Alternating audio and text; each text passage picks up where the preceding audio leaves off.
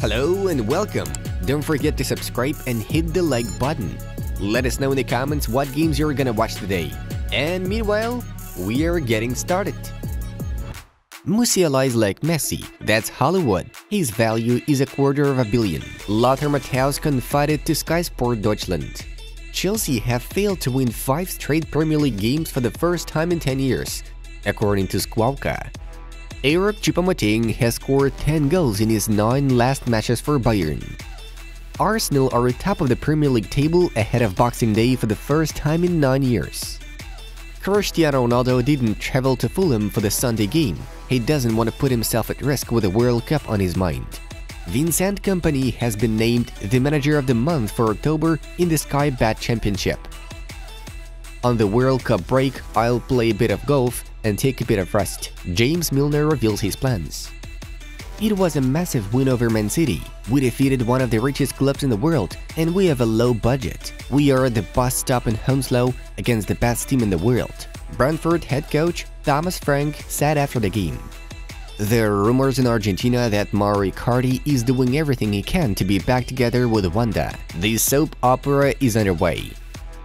I felt a little discomfort, but nothing serious, so there is still time. By November 22nd, the day of France's first game, I will be mentally and physically fit, Karim Benzema told Marca. We are monitoring Sadio Mane's injury situation. We sent a doctor from the national team to him. Yesterday, he spent the whole day in Munich and then traveled to Austria for further exams. The good news is he won't need an operation, Senegal boss Aloysius said. We are not gonna sign anyone in January. We are pleased with the squad we have, Man City head coach Pep Guardiola admitted.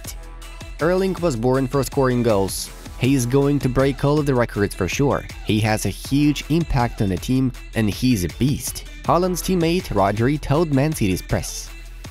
Brentford striker Ivan Toney has scored at least 2 goals in a single Premier League game for the 3rd time this season. Only Erling Haaland has a higher score doing this in 5 games this season. World Cup hosts Qatar have announced their squad for the tournament. All 26 players are from a domestic league. Milan winger Rafael Leao has been named Serie A Player of the Month for October. The 23-year-old Portuguese scored 2 goals and made 1 assist in 5 October games.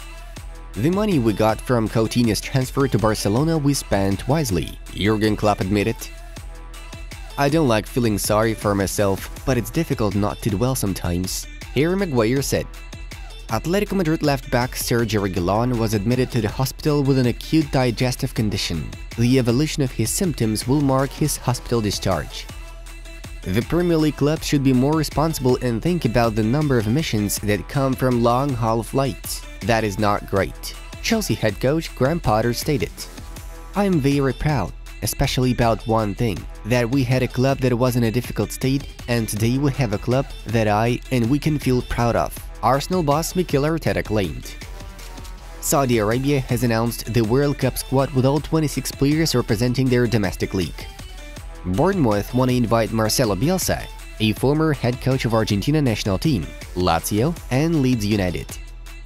I'm happy and proud when fans compare me to Diego Maradona, Napoli star Khvicha Kvaratskhelia admitted. Arsenal have reportedly agreed with Yuri Tielemans over his move as a free agent in the summer of 2023. Manchester United head coach Erik ten Hag is ready to let Fred leave as a free agent next summer, The Guardian writes. Pedri revealed that he wants to improve his scoring and named Real Madrid's midfielder Fede Valverde as an example to follow. Yes, well, Fede is playing higher now, but it's clear that he is a good example. I have to improve in that aspect, Pedri told Marca. Chelsea have Ruben Loftus-Cheek and Cesare Azpilicueta injured in the first half of the 1-0 defeat to Newcastle. Real Madrid are in contact with the entourage of Gianluca Prestiani over a possible transfer. He is currently valued at €2 million by Transfermarkt. We have full confidence in Xavi, and I can assure you that we are very proud of the coach we have. He knows the club very well and the moment at which he arrived. He also keeps letting the club know everything that can be improved, Laporta said. Elche considered cutting Alex Collado's loan short in January. Khvicha Kvaratskelia's value has an incredible 4-fold increase in 2022. Transfermarkt has set the €60 million price tag for the Georgian winger. Brentford manager to beat both Man City and United in a single English top division season for the first time in 85 years. Jamal Musiala became the youngest player to make 100 appearances for Bayern Munich in the Bundesliga. Saturday brought us tons of high-quality European football. Let's have a look at the results. We are moving on to the top news. Let's briefly recap the game that took place yesterday. In Bundesliga, we point out Bayern Munich's yet another victory, this time 2-0 over Schalke away. Gnabry and Choupo-Moting celebrate their goals with Musiala's assisting them both.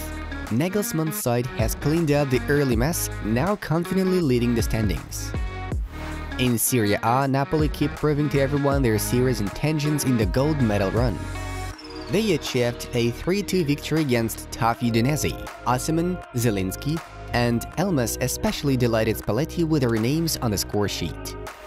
Saving the best for last, the Premier League. Liverpool beat Southampton 3-1 with Darwin Núñez scoring twice. Tottenham overcame Leeds in a must-see comeback thriller 4-3. Newcastle defeated Chelsea thanks to a Willock's banger and climbed up the standings to become third ahead of the break.